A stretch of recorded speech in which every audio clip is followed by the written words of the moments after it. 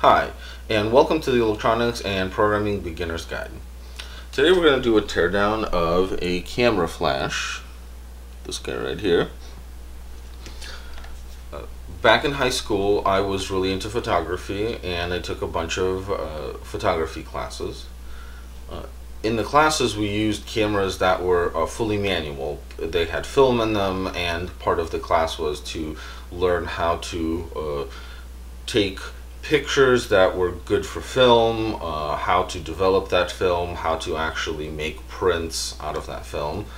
And in the class we also learned how to use a flash. Little rant.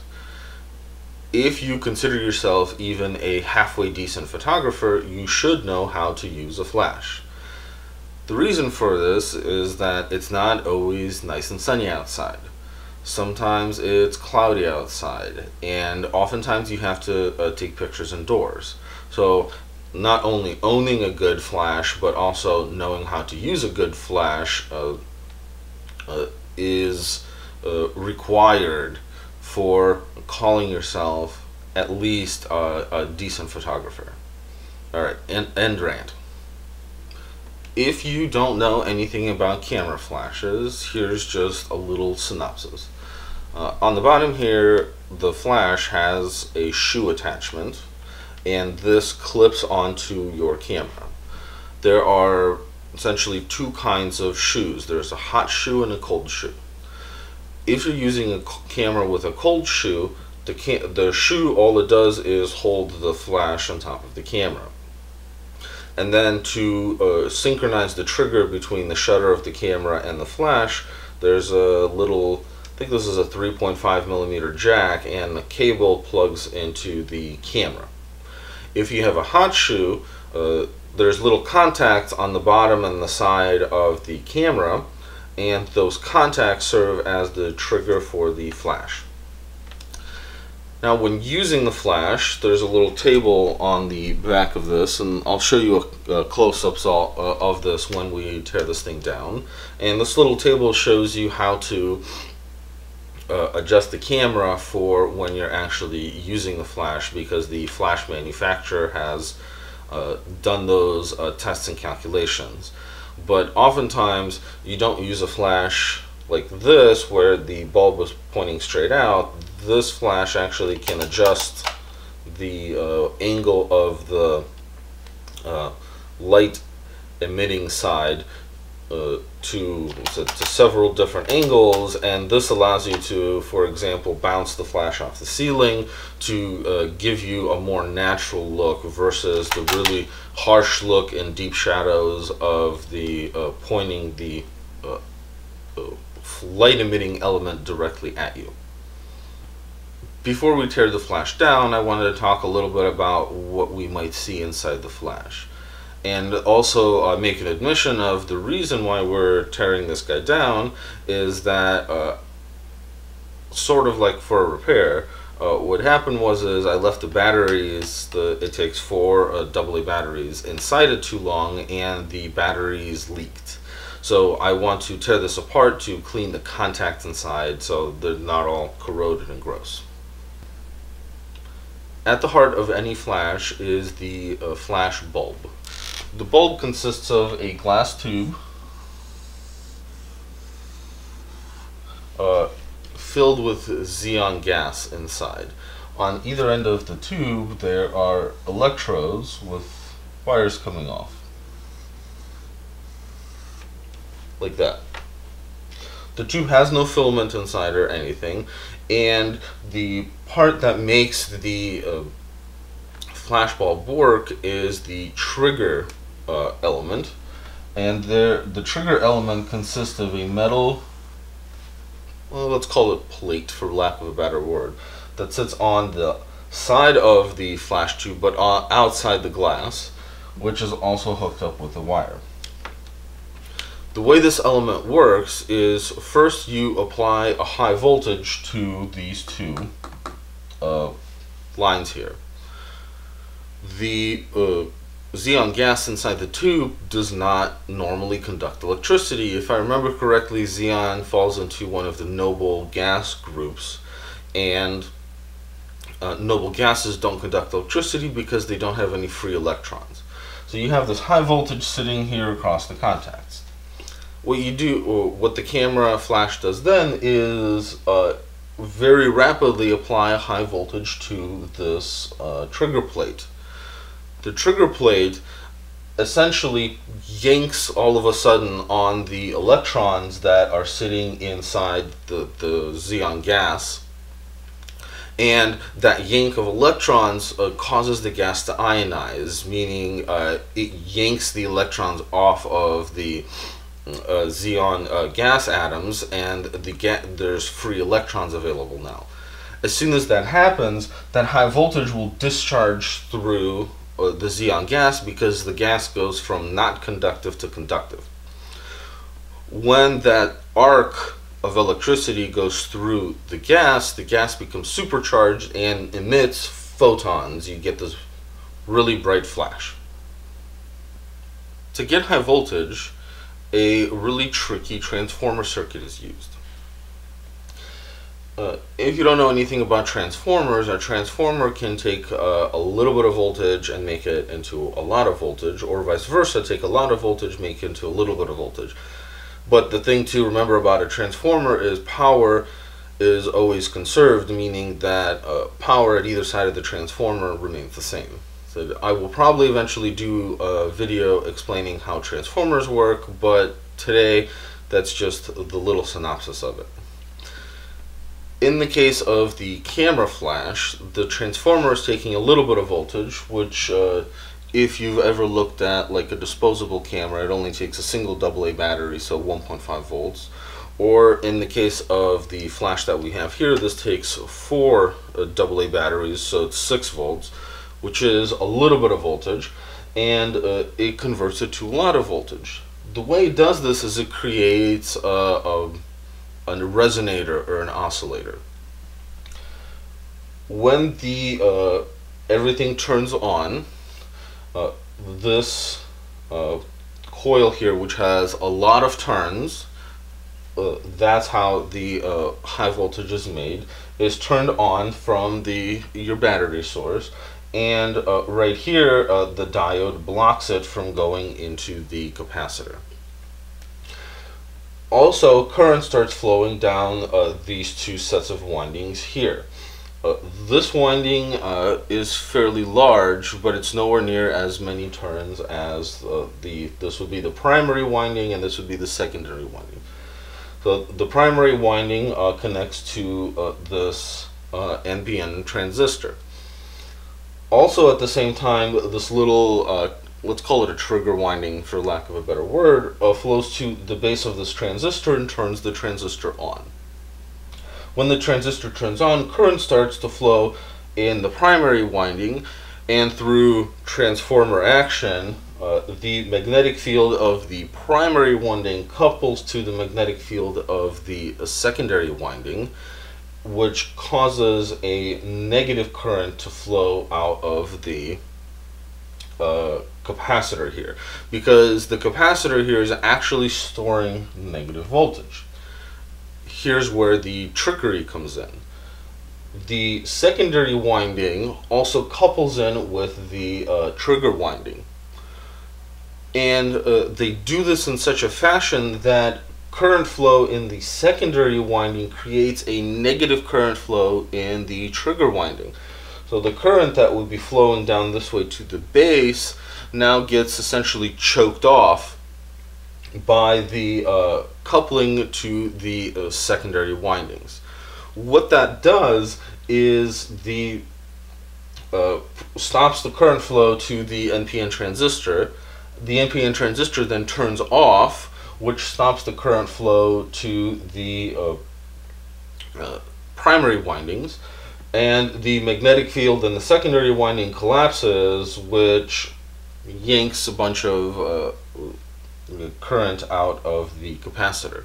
And this process repeats again, where the transistor is turning on and off, which is causing these primary windings to essentially oscillate, turn on and off, which couples in with the secondary windings to create your negative voltage here at the capacitor.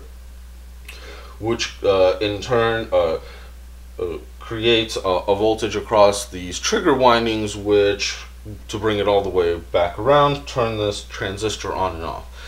So this is trickery because without using any active elements like a switch mode power supply or something like that, you're able to take fairly low voltage, in the case of this flash 6 volts, up to sometimes, I believe, into the several thousand volts. What I've drawn here is I've actually omitted the transformer section, and what you're seeing is the diode and the main capacitor. When the flash is considered fully charged, there is a neon bulb inside the flash which illuminates to show you that the voltage at this point here has gotten sufficiently large enough to cross the neon tube, which have a reasonably predictable breakdown voltage, and it illuminates. When you are ready to fire the flash, you have a trigger switch. When you close that trigger switch, you use another set of transformers and a little bit of trickery. By tapping off some voltage out of the main capacitor, when you close the switch, a reasonably high current instantaneously develops in the primary windings of this transformer. That magnetic field couples into the secondary windings of the transformer, which the secondary windings have a lot more turns, and that's what gives you that voltage step-up action. And that is connected to that trigger plate of the flash tube. When that flash tube ionizes the gas inside the flash tube becomes conductive, and it will take the voltage stored on this side of the capacitor and conduct it all through the gas, creating the flash effect. Once there's so little charge left in the capacitor that the flash bulb can no longer conduct, the current ceases, the flash turns off, and the charge circuit over here begins to fill the capacitor back up. Now that we know what to look for inside a flash, and I wanted to point out that this is just one way of doing it. There's a bunch of different ways this can be done, and also this flash has some automatic modes, and we can take a look at those when we tear the flash apart. But now let's go ahead and grab the screwdriver and see what's inside. For the uninitiated, this is what a camera flash looks like up close. As I mentioned earlier, this flash, which is made by Vivitar Electronic Flash 2000, has some automatic features, which would be interesting to see what they actually do inside. But if the switch sits in manual mode in the middle, this table on the back here is what you would use to configure the flash. Let's take a closer look at that, like that.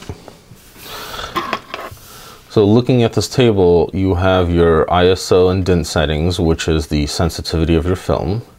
And then you have the distance away from your object that you're sitting in, either feet or meters. And then these numbers here are the f-stops that are best to use for that situation.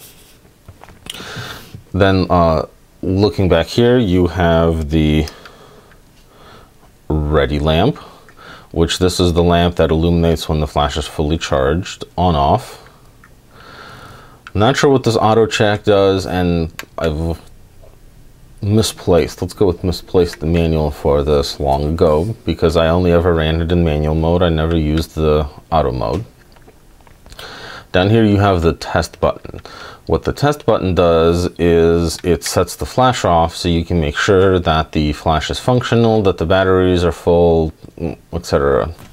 And now we finally get down to this shoe.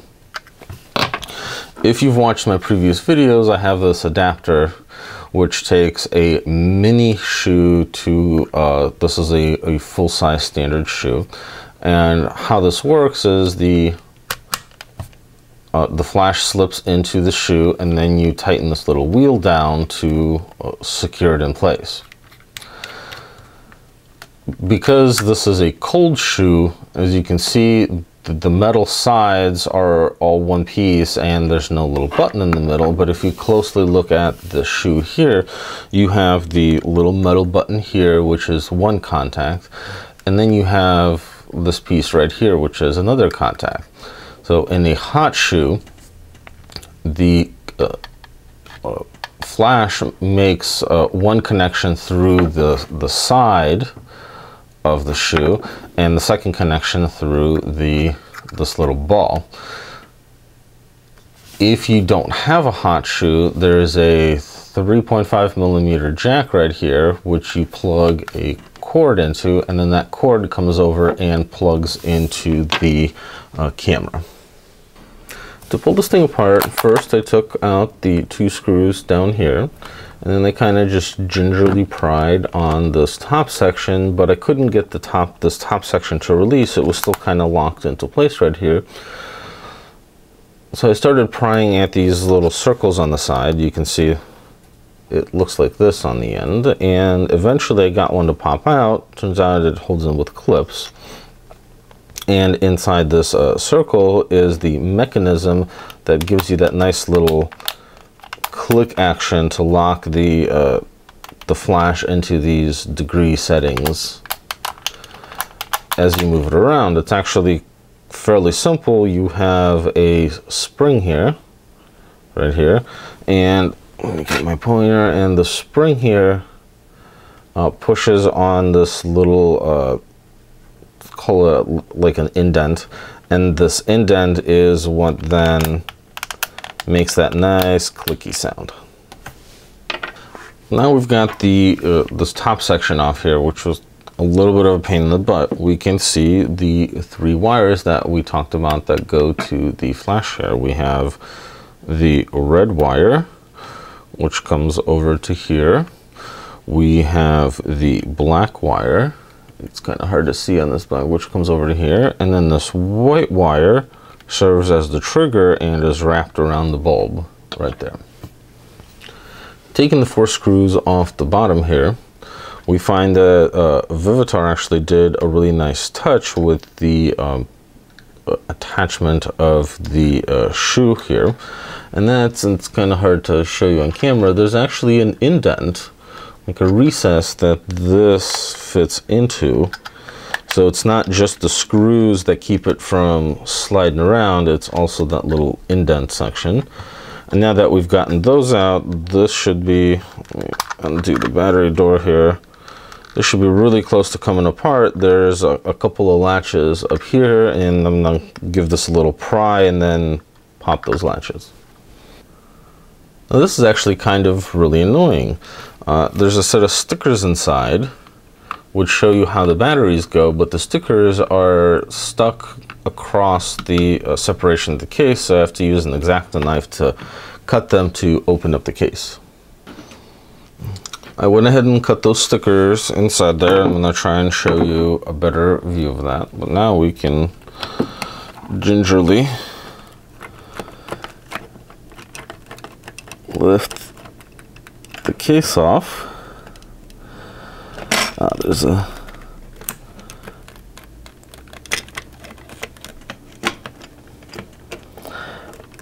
bunch of wires hiding in there, and have a look-see inside.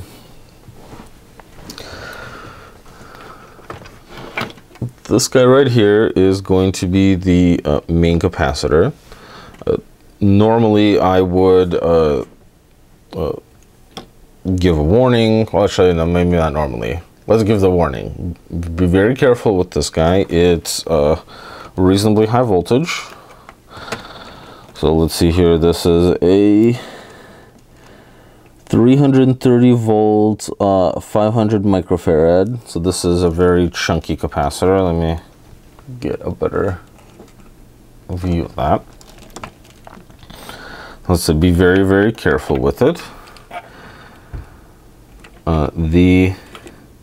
There seems to be another capacitor in here. That's this yellow guy, and that guy is, oh my goodness, let's see here. Looks like a 3.3 microfarad. Now we come to the electronics that are in here, and first of all, you can see all of this white crusty stuff. That's the battery acid that leaked out of the batteries, and that's what I wanted to clean. And also this battery door right here has all of this crusty stuff on it, and we've got a wire brush here that we can clean that up with. Now I can take this and slip it out of there.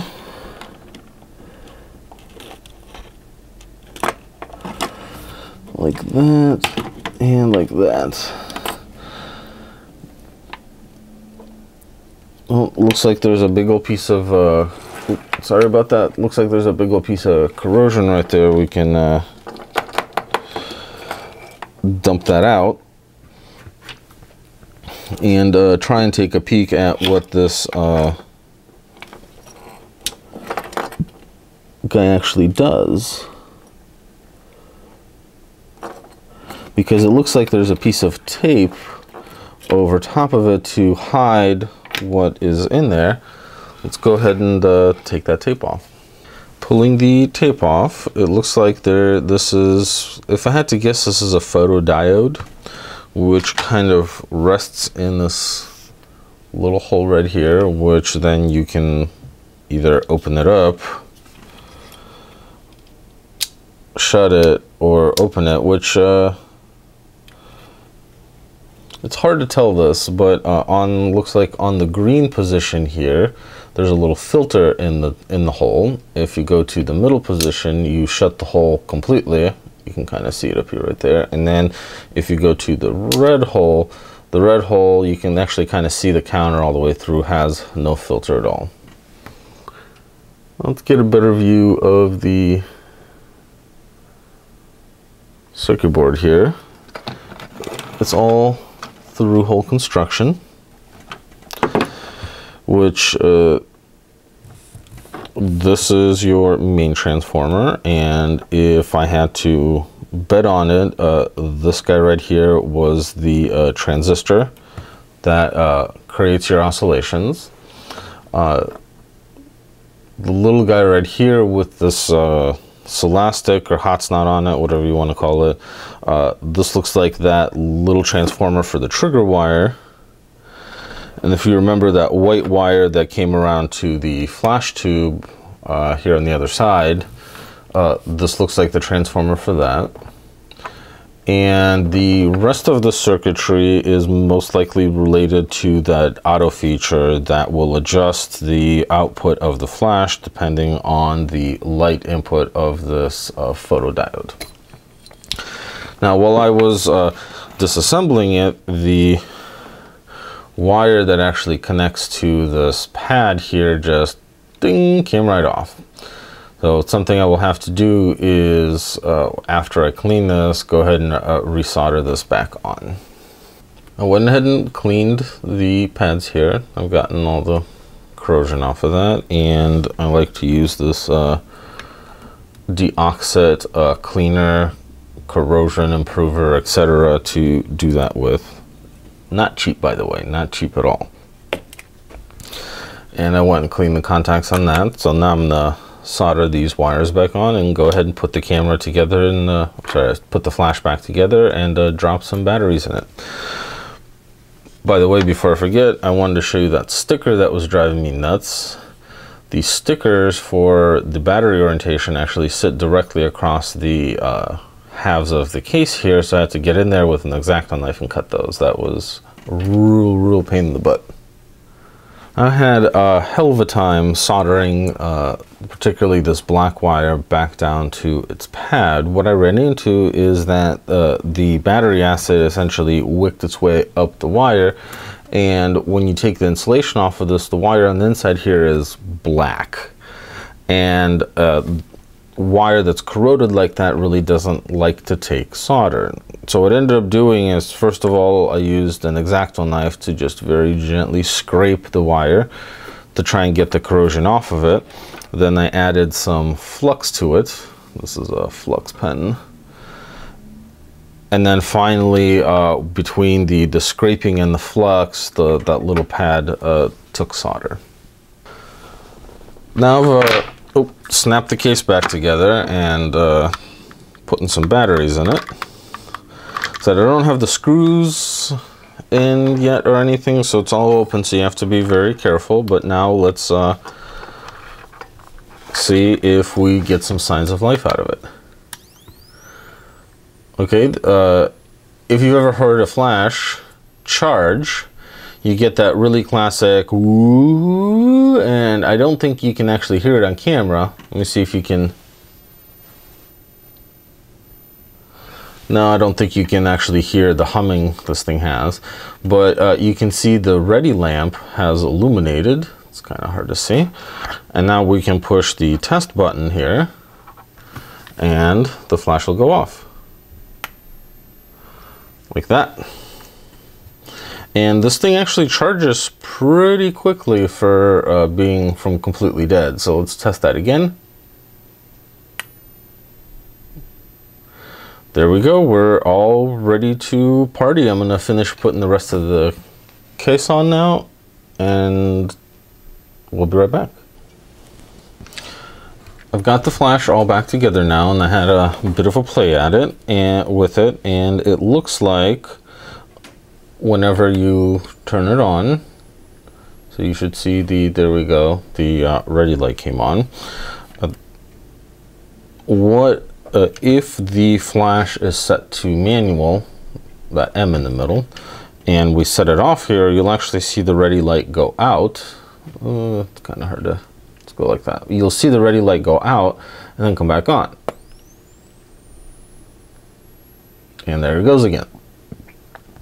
So manual mode, the flash discharges completely. It completely dumps the capacitor into the light element here. But if I switch it, let's say, to the red mode, and I set it off, you saw the auto check flash, but the intensity of the flash that came out of the light here is far less, and that red light didn't go out. Let me do that again, like that. So you can, this actually senses the lighting outside and adjusts it accordingly, because it's not terribly dark in here, whereas I just switched it back to full manual mode. Let me turn it off here. The thing will set off the whole thing. Thank you for watching. If you enjoyed this video, please go ahead and give me a big thumbs up down below. And if you have any questions, you're always welcome to leave it in the comments.